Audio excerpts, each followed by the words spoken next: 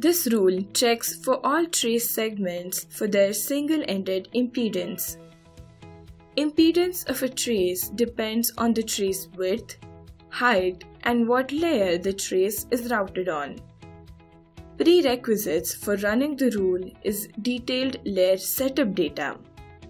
HyperLynx DRC collects this information from the board and checks it against the parameters specified.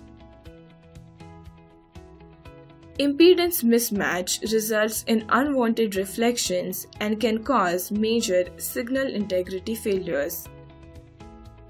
This rule requires these 5 parameter values. The first 3 are target impedance, which is the ideal value of the impedance for the traces we are checking, tolerance within which we can allow the impedance of a trace, and minimum length of a trace that will be reported as a violation if the impedance value is outside the tolerance. In HyperLynx DRC, we can create a special rule group. I have created one with these values for the parameters. This rule will be run on an object list named DDR single end that I have previously created.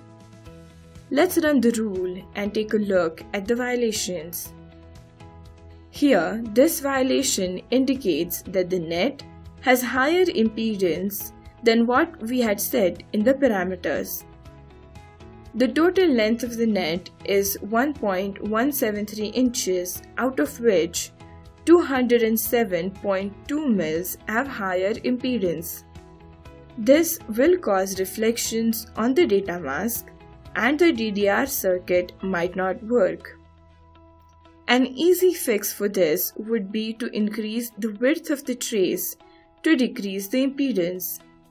Let's go ahead and mark that we need to go back and fix this error and add a note that the trace width needs to be increased.